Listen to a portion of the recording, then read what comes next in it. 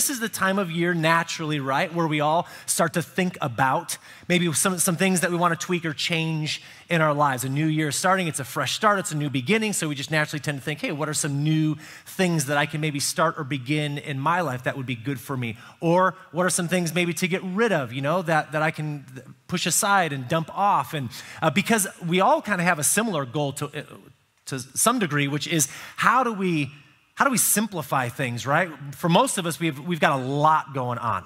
There's just a lot happening.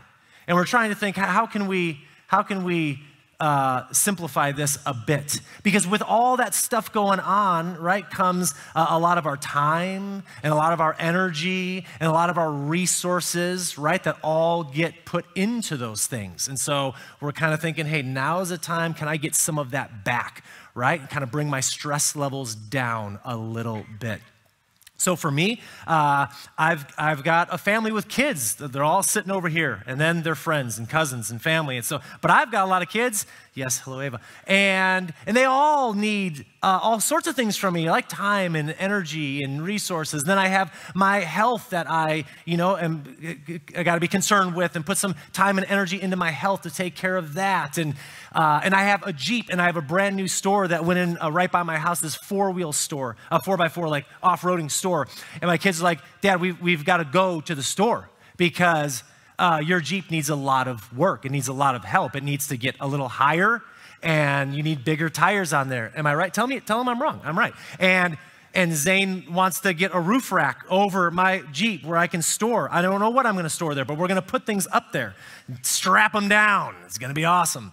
And I need a new bumper with a winch on the front. So if I get stuck, I could pull someone or me or you or whoever. And just now, I haven't even gone into the store yet. Okay, we've got plans to go.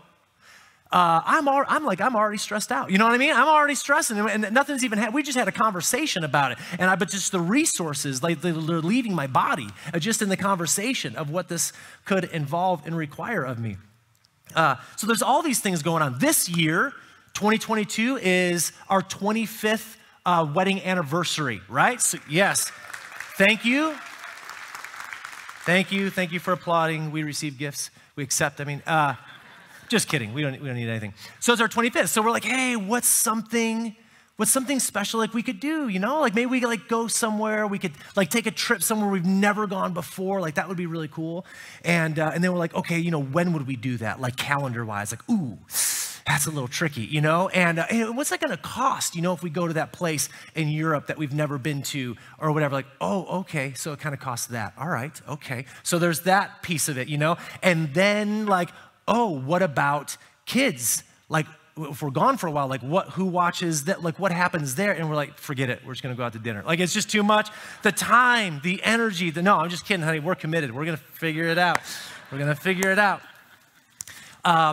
this time and energy, and we all have that stuff. And then maybe you've got all that stuff going on, right? And then maybe you're taking care of like an elderly person, parent, or whoever, family member that lives with you, just a ton of your time and energy, resources put into caring for this person, or maybe you're trying to do a little shift in your career and kind of get this position, this little promotion or something over here. And for that to happen, you're putting in extra double time because the day's coming here soon when that offer is going to be made and you want to get that promotion and get shifted over into that spot, and it requires a lot of you for that, for that to happen. It's going to require a lot. Here's the thing. Some of these things, they might not be good for us. Many of them, most of them, it's just stuff. They're not necessarily bad things at all, right? But with them comes stress, right? With them can come anxiety. With them can come some worry, right? Am I going to get that promotion? Is it going to be the other guy? Are we going to figure this out? Are we going to have enough money for that? There's this health thing, right? It's just worry. With them can often just come a lot of fear. So back to it, right? It's like, how do we get rid of some of these things so that we have less of that stuff going on in our lives? So I started thinking about Jesus because he's always a good guy to go to and think about. And I started thinking, when you think of what marks Jesus's life, right? It's not a life of stress, anxiety, worry, fear, those things, right? What defines Jesus's life, if you just kind of think about it, you're like, hey, yeah, I think he's pretty peaceful. You know, not that he didn't have any emotions or passions. I mean, he did, but like at his core, like he seemed pretty peaceful, you know, and he seemed pretty calm. And other people around him were afraid all the time. And he was always telling them, don't be so afraid. You know, don't like have some faith, right? Like those are the things that marked his life. And I started thinking, okay, how can we become more like him? Oh, how is he like this? What's going on in his life? And I thought maybe it's because maybe he's so calm because Jesus just didn't have a lot going on. Like maybe he was just kind of a lazy guy. Like maybe I missed the chapter, right? Where his feet were up and he's drinking pina coladas all day long on the beach or something. I missed it and I reread it and it's not there. It's not there. In fact, as I reread it, I'm like, he's not lazy at all. Jesus is actually quite busy, kind of going from one thing to the next, to the next, to the next. You know, we would say it as his calendar was full. So I'm like, oh, okay, all right. But that's kind of good news because our calendar's full. But yet he was peaceful, but his calendar was full. Maybe his calendar was full, but maybe it just wasn't that demanding on him. You know what I mean? I mean, he just didn't have the level of distractions that we have. He didn't have the level of demands. And then you reread, you're like, ooh, wow. Actually, people put some pretty high expectations on you. People put some pretty high demands on Jesus. Not only was he not lazy, but people wanted a lot from him. He had a lot of pressure. It was not easy or comfortable, right? He had people pulling him in one direction one day, pushing him in another direction the next day. Crowds were lining up saying, you healed all them, why don't you heal all me, right? You fed all of them, why don't you feed the rest of us? Hey, Jesus, if you would have been here a little bit sooner, my kid wouldn't be dead right now. Like the expectations and the demands and the pressures were pretty high on him. Yet, right, his anxiety is like chilling down like at a 1, right? His level of fear is just simmering at like 0. So what's going on there? Maybe his life was just really safe and secure. And then I was like, oh, no, that's right. He had that whole we're going to kill you thing going on, right? Where he actually had a group of people that had some power and influence that said, we have an agenda and it's to figure out how we can kill you and get away with it. And then when they figured that out, they went and did it. So I'm like, okay, I give you that one, Jesus. Maybe your threats on your life were a little bit greater than the threats on my life, you know? But yet still, again, and even more to our point, his fear level, like nothing. And he's telling other people, his disciples, he's telling all of them, hey guys, don't be so afraid. Relax a little bit, calm down, it's gonna be okay. So what is it about Jesus? It's not that he eliminates all the stuff going on in his life, right? The people that he needs to, that are demanding from him and wanting from him. He's not eliminating or getting rid of the threats that are coming at him. He's got all that stuff going on. So he's got tons of things happening around him, right? But get this, but he only has one thing happening in him. And I think this is sort of the reason why Jesus is marked by peace and calm and not having fear. All the stuff around him, but one thing inside of him. And so he helps us understand what this one thing is. He tells us about this. There's this section in the Sermon on the Mount, which is Matthew 6. We're going to go there in a minute. You can start flipping there now if you want, where Jesus gives these 3 sets of 2 things that he presents us with right in a row. And they sound totally unrelated. It just sounds like Jesus is kind of bouncing around from one thing to the next. He's talking about these 2 things, and he's talking about these 2 things. And it just sounds super random. I don't think they're random at all. I think he's basically saying the same thing every time, making the same point, right? And so 3 sets of 2, and every time he presents these 2 things, his point is, man, if you want to have a life that's a little less stressful, has a little less anxiety and worry, it's not going to happen because you just get rid of the people and the stuff in your life. That's not the answer. You can't eliminate the threats. You can't control the stuff. But what you can do is you can pick one. You can pick one of these 2 things. You can make your life about one thing on the inside. And when your life is about one thing, it really does simplify things, and it really does give us lives that are marked a bit more like Jesus. So go there, Matthew 6, if you haven't gone there already. verse 19. And Jesus starts with saying this. Maybe you've heard this before. Do not store up for yourselves treasures on earth where moths and vermin destroy, where thieves break in and steal, but store up for yourselves treasures in heaven where moths and vermin do not destroy, where thieves do not break in and steal. For where your treasure is, there your heart will be also. So Jesus makes this, what he's talking about, he makes an internal issue, right? A heart issue. And here's his point. Here's the first set of two. There's two treasures.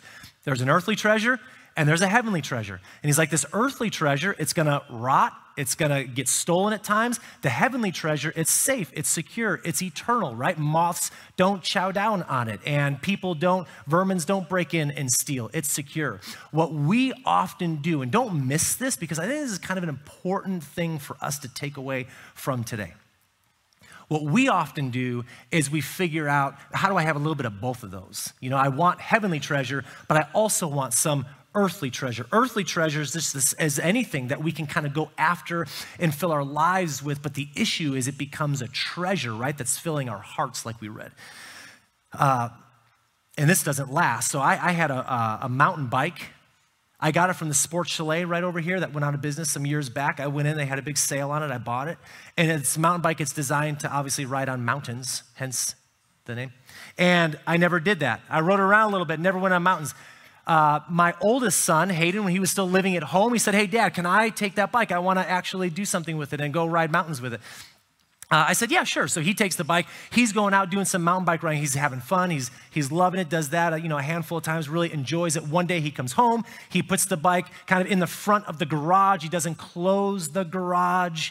And a couple hours later, I walk out in the garage, and yes, a vermin came in and took it, stole it. It's gone, right? Now, the bike wasn't my treasure, so I didn't get all upset and freaked out and worked up, right? But it did remind me of something that Jesus is saying here, that this earthly treasure, though, it will go. One way or another, it will go away, right? It doesn't last forever. So if our treasure is your youthfulness, if your youthfulness is your treasure that you're hanging on to, when you wake up tomorrow and you look in that mirror and you see another crack going right across your forehead, right? Your stress level is gonna go a little bit higher, right?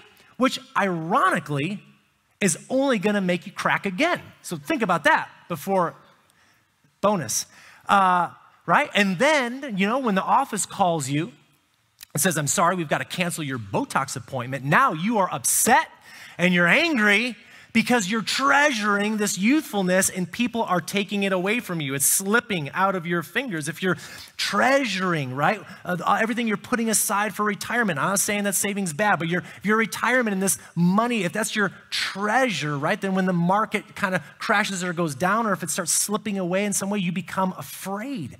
Become a bit, or if you're treasuring your health and all of a sudden, like pretty much we all do, something bad happens with your health, we become very afraid or worried about that. If our treasure is our status, right? How people see us and view us in our status. And so because of that, we really, really want that promotion. So as the date gets closer and closer and closer and closer to when someone's gonna be promoted, you or somebody else at work, right? Your stress levels are going through the roof, right? You're working harder than you've ever done. Your family doesn't know what's wrong with you, right? It's all falling apart at home, but you're just pressing it and you're going after it because you're treasuring this status. And then regardless, and then if it doesn't happen, I mean, you're crushed and devastated and upset and worried about what might happen and angry.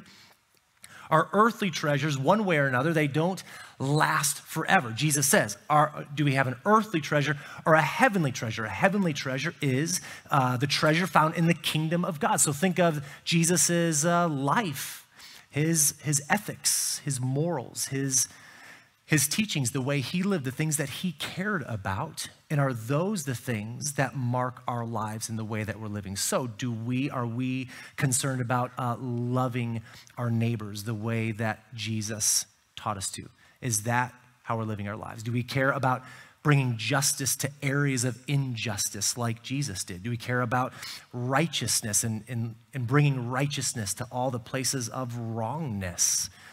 Do we care about, are we investing in as our treasure, community and family? Because Jesus said this whole kingdom thing, you're all one big family. They're brothers and sisters. Are we treasuring that? Are we treasuring and living out hospitality, welcoming in the other? Are those the things that we're seeking after, the treasure that we're doing, or the earthly one? And so Jesus' point is this. This is his point. Pick one. Pick one. Make your life about one thing. Make your life about one treasure. He's not saying in there, go after both treasures a little bit like we often do. What he is saying is, here's two treasures. Pick one. Make your life about one thing. Because get this, when you make your life about one treasure that you can't lose, you won't be so worried. You won't be so afraid when you do lose everything else, right? And we all will. It's all those vermins, those moths, they're real. I can vouch for it. They're hanging around my house, actually, going into my garage. Okay, then here's the second one. Remember, there were 3 sets of 2. And he basically just says the same thing now in a couple other ways. He says there's, in the next verse 22, Jesus says this, the eye, talks about 2 eyes. The eye is the lamp of the body. So if your eyes are healthy, your whole body will be full of light. If your eyes are unhealthy, your whole body will be full of darkness. If then the light within you is darkness, how great is that darkness? So first we have 2 treasures, now we have 2 eyes. Jesus says there's good eyes or healthy eyes, and there's evil eyes or unhealthy bad eyes. In the ancient world, they viewed all this a little bit differently than we do. In the ancient world, they believed that the condition of your heart determined how you saw the people in the world around you. So if the light within you, is what Jesus is saying, if the light within you, if the condition of your heart is good and healthy, you're full of light, then what will come out of your eyes, what you will see, will be, in terms of people in the world, there will be plenty. You will see plenty. There will be an abundance. You'll be a generous person, right? How we often define this is the opposite, right? What goes into our eyes goes down and determines the conditions of our heart. So if we see scarcity, if we see a scarcity issue, then what goes down into our heart is I better hoard and greed and hang on to stuff. So perfect example of this, yesterday morning, Christmas morning, kids come downstairs and they look under the tree. What happens if they only see 2 presents under the tree? If they see what goes in is, oh, we've got a major problem. Something went wrong here, right? If they walk down and they see lots of gifts and presents, then what goes down into their hearts? I'm happy.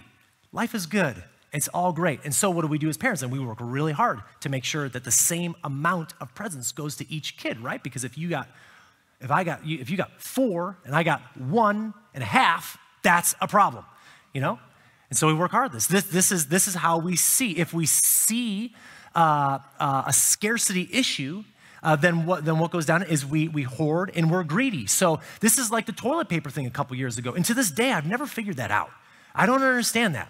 But there was this hoarding, greedy thing, right? And then by the time you walk into the 3rd store and there's no toilet paper, we start getting afraid. We start worrying, right? Fear starts taking over my life. And so Jesus is saying, here's good eyes, here's healthy eyes and bad eyes. And the issue is pick one, right? What is filling your life? So fill your life with one light, right? That's what Jesus said. If the light that's in you is good, then your eyes will be good. If the light that's in you is darkness, then what you will see, what will be dark. You'll see a scarcity issue and you'll be hoarding and greed, right? If the light that's in you is good, what will come out, you'll have healthy eyes. You'll see abundance. You'll see plenty. You'll be generous and you'll give. Make your life about one thing. Again, this is the key. Don't fill your life with both like we often do, some light and some darkness. And we try to put both of them in us, and then we see what comes out is both, and it creates a life where we experience more worry and anxiety and fear and things that come with it. When we fill our lives with God's light, we don't have to worry so much when darkness comes all around us. And it will, right? It's just the world that we live in. It will happen. But when we're filled with light, we don't have to worry or be afraid of the dark. And here's the last one that Jesus gives. First, 2 treasures, 2 eyes, 2 masters. No one can serve 2 masters. Either you'll hate the one and you'll love the other, you'll be devoted to the one and despise the other. You can't serve both God and money. So, 2 masters, God as our master or money as our master. When God is functioning as our master and we trust him, we're safe and secure. When money is our master and we're trusting that, things can get shady. Now, why do we do that, right? And Jesus' point, by the way, this is important. His point is not that money or wealth is inherently bad or evil, but why do we often choose money or things like that as our master? Because what do we know? That with money, we have some power. We have some control. With money, we can create opportunities for ourselves that you can't do without money. Right? That's just part of reality, right? With money, we can avoid certain challenges in life because of the money that we have. And the issue is not that money or wealth is inherently wrong. The issue is which one is your master. And again, we want to have a little bit of both. And Jesus's point, again, is pick one. Pick one and devote your life to one God. Devote your life with one God. Why does he talk this way about money and wealth? Because Jesus knows that wealth is a really good replacement for God in our lives. That we view it that way, we treat it that way. Jesus knows that wealth can become, for us, a really, really good alternative to serving and trusting God. You've noticed perhaps that I'm wearing a sweet t-shirt. This was made by Matt Liu here at the Grove. It's a camel. I'll get to you guys in a second. It's a camel with a needle hanging off of it with the word slightly difficult. And what I'm doing right now is slightly awkward, but I do want you to see the shirt, right? So this comes out of Jesus. When he has this verse, it's in Matthew 2. He just says, you know what? It's actually easier for a camel to pass through the eye of a needle than for a rich person to enter the kingdom of heaven. And Jesus's point is not that riches or wealth are inherently bad. But what Jesus knows is wealth is a really good alternative to God in our lives. That we make riches a replacement for serving God in our lives. And Jesus's point, again, same thing, he's just done it over and over and over, is pick one. Devote your life to one God.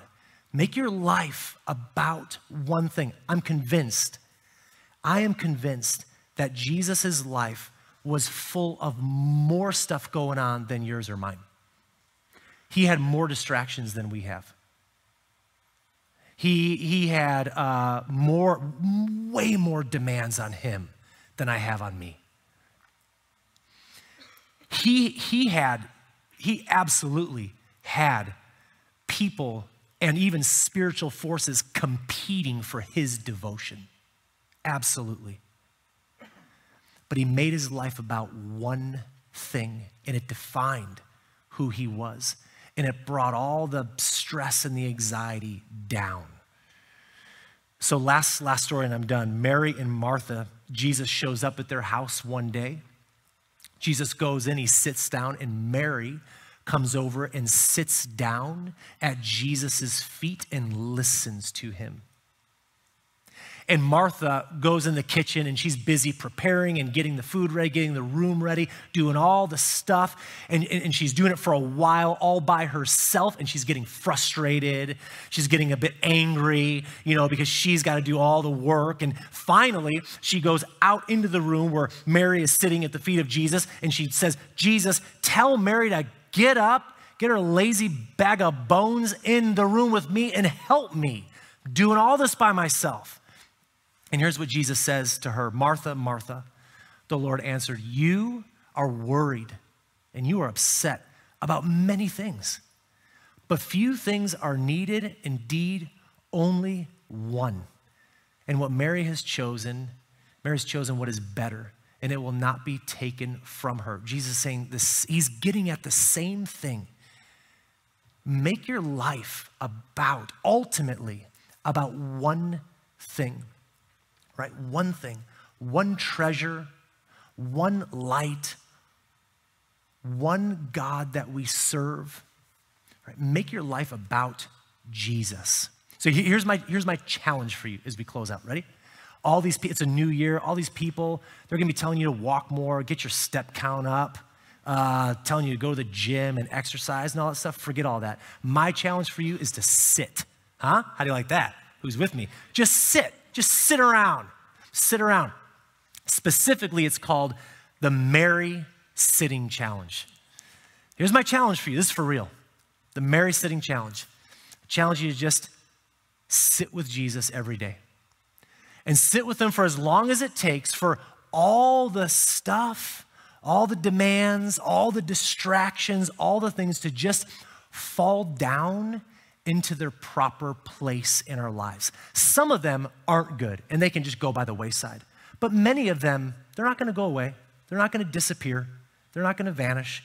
But let them fall down into their proper place. And here's the kicker. In all of the stress and worry and anxiety and fear that's attached to them, let them fall down into their proper place, so that one thing, Jesus, can rise to the surface, to the top, as the one thing that your life is about. And allow yourself to experience more of his peace and calm and faith and less stress and anxiety and worry and fear.